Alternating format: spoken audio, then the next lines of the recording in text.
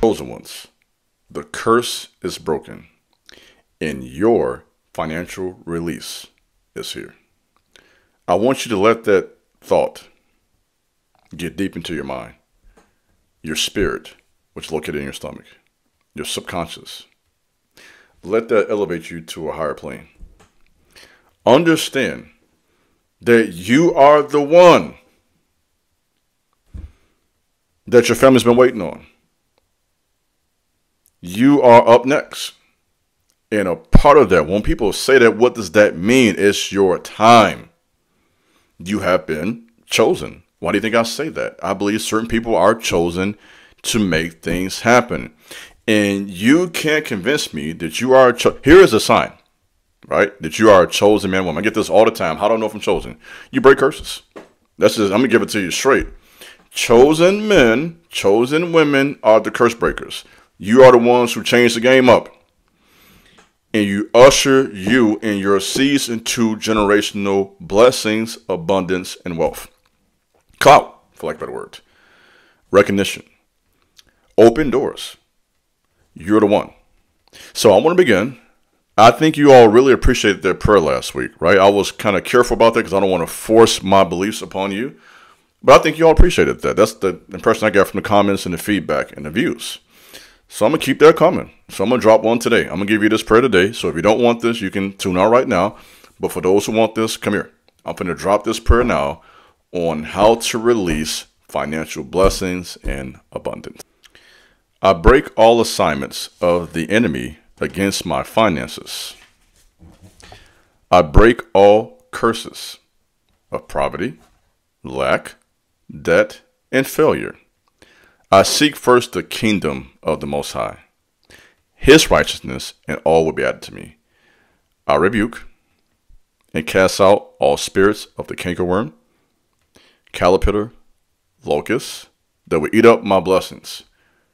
Lord, teach me to profit and to lead me in the way that I should go. You are Jehovah Jireh. You are El Shaddai, the Most High of more than enough. Wealth and riches are in my house. I fear you and delight greatly in your commands. The blessings of the Lord upon my life make me rich. I am blessed coming in and blessed going out. I am the Most High's servant, and He takes pleasure in my prosperity. Believe that. The Most High became poor, that through His poverty I might become rich. Let peace be within my walls and prosperity in my palace. The Most High of heaven will prosper me. I live in the prosperity of the King. Through your favor, I will be a prosperous person. Come on. I'm trying to read this. I'm getting fired up reading this. You have called me and you will make my way prosperous. Come on now. Lord, release the wealth of the wicked into my hand. Bring me into a wealthy place. Open the floodgates of heaven over my life. I receive more than I have enough room to receive. Let every hole in my bag be closed. Rebuke the devourer for my sake. Let your showers of blessing be upon my life. Let my vats overflow. Let my barns be filled with plenty, and my presses burst with new wine. Command your blessings upon my storehouse. Believe that. Let my barns be filled and overflowing. Let my sheep bring forth thousands. Come on. And 10,000s. Let's go. Let my oxen be shown to labor. Let's go. Bring me into a good land without scarceness and lack. That's a prayer today from me, from your big brother to you. Let's tap back in. Chosen ones, a curse has been broken. And your financial wealth blessing has been released. Now that all of that has been said, which we can end the video right there, to be honest. Y'all probably fired up. If you ain't fired up by now, then you don't believe. If you don't believe, you better start believing, because that's real. It begins abundance, and you all know this already. You all follow me. Abundance begins with a mindset. It is an energy game. So getting our energy right, our mind, our spirit, soul, and body to align with the places we're going to. I'll put it that way. So, with that being said, I think there is, now I'm going to do a little education if you don't mind. There seems to be a misunderstanding with a lot of people with regards to the nature of a blessing, one, and the nature of a curse. So I want to now teach a little bit, if you don't mind, the nature of a blessing and the nature of a curse. So briefly, if you don't mind, we're going to go back in history to the Greek and Hebrew text, which some will refer to as esoteric knowledge, secret knowledge, the Bible. Blessings and curses. Blessings, I believe, are mentioned over 600 times, and curses are mentioned 300 times. So that tells you that the Most High focuses more on blessings than the curse. I think you all think that's interesting. If blessings are mentioned 600 times, think about this. Let's think. And this is for you people who don't like me. I know you don't like me. I know you don't like me. I see you. I know you don't like me. I mean, the people who don't like all my positive talks, because that's just fantasy talk. Big bro always make everybody feel good about life. No, it's not fantasy talk. There should be more conversations about blessings than curses. Some of you are obsessed with curses. You see what I'm saying? And when we start talking about blessings and prosperity and abundance, you get uncomfortable because you're comfortable talking about the dark side. And I don't understand that. So my objective in this video is to bring you out of that type of mindset. It changes with the mind. Stop focusing on the curses so much. And even us in my title, but we're talking about breaking one. Understand, again, base level, that blessings are mentioned 600 times and curses 3. That's significant. The Most High mentions blessings twice as much as he does curse.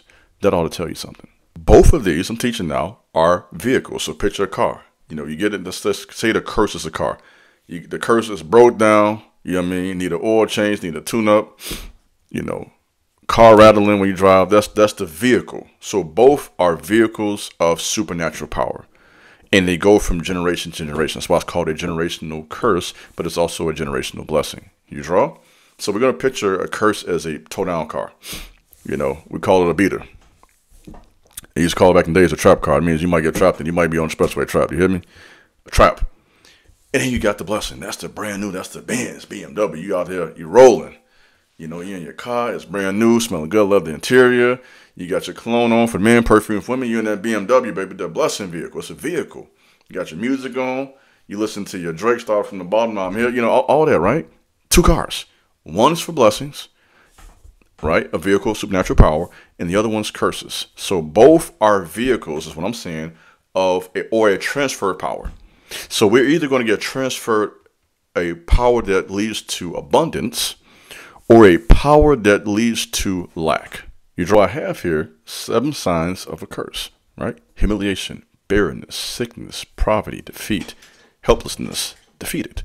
This is when you know you're dealing with a curse. When you begin to experience any of those 7, now you're in that tow-down vehicle, right? We're talking about 2 cars, right? I'm in that broke-down car. I might get trapped on the expressway.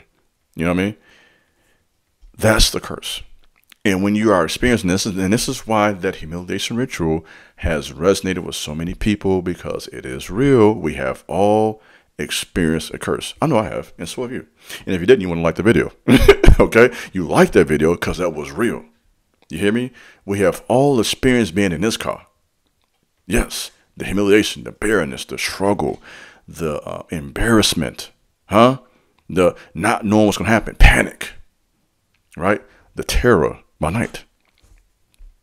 We've all been in this car. What we want to do, right, when we pass the test, back on brand, okay, back on brand, when we pass the test, we get in this new vehicle, the BMW, or whatever you like. Or some of you might like another type of vehicle. I don't know, whatever you like.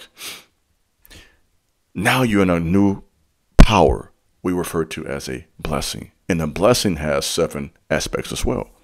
Exaltation. We call that in today's modern terminology, clout, right?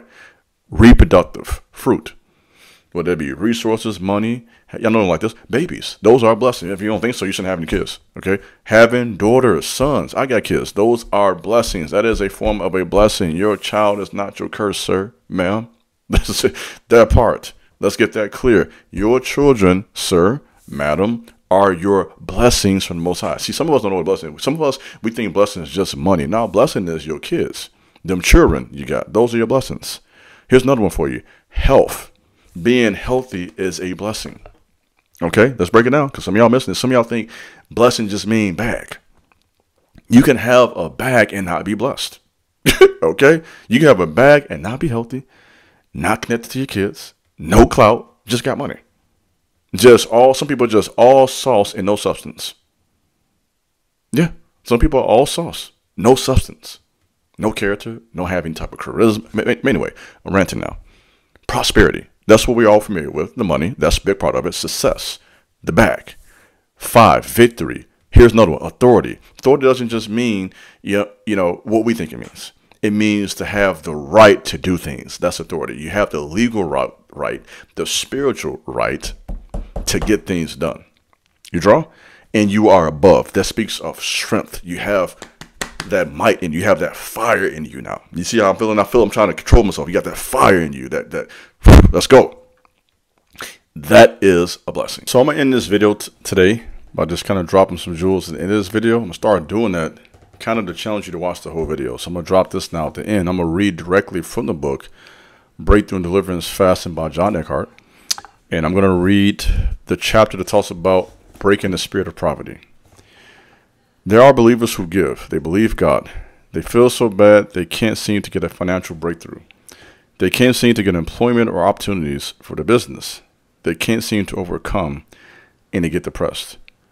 Then they begin to feel as though they don't have enough faith. Maybe they don't believe God enough. Or maybe they're not saved like someone else. Maybe they're unclose to God. Maybe God doesn't like them. Maybe God doesn't favor them the way he favors others. These are the thoughts that start going through your mind when you have trials. Okay, what's going on, right? It could be a stubborn spirit of poverty that has been in the family for generations, a curse or generational spirit, and that thing just will not let go. But I believe that with God, nothing is impossible. It may be time to fast, pray, until breakthrough comes. In the book of Joel, the prophet gave the people the proper response, to locust evasions that can help believers today. As they seek deliverance in the area of their finances, locusts represent demons that devour. Locusts represent the spirit of poverty and lack. The locusts came upon Israel and devoured the harvest. Joel encouraged the people to fast and to repent. God promised to hear the prayers and to answer by sending corn, wine, and oil. Corn, wine, and oil represent prosperity. So fasting breaks the spirit of poverty and releases the spirit of prosperity. So say that with me. Fasting breaks the spirit of poverty and releases the spirit of prosperity. And so that's kind of how I want to end this video. Not say set the tone. Probably should read the beginning of the video. Now that I think about it. But kind of want to end this video on that strong note. Fasting and prayer and belief can break the generational spirit. And I broke down this video how spirits travel from generation to generation, whether that's good or bad, blessing or curse, and what you and I need to do to go forward. So I hope that this video serves as a number of things: educational, blessing, prayer, challenge, motivation. I think I know you'll leave here feeling better about your life, more optimistic, and having some concrete solutions as to what to do to go forward. So that's what I have for you today in this video. Thanks for watching. Be blessed. This is your big brother, King Jabez. You know how I do it over here. Peace.